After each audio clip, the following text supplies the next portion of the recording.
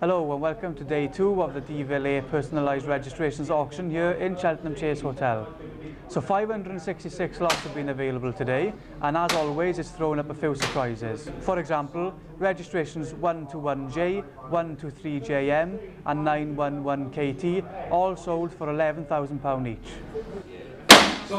So in the last 5 minutes we've just sold this registration, 1000. It's now our highest seller for this auction and it's sold for £30,000. So tomorrow spells the final day of this auction, where we'll have 531 lots available to buy.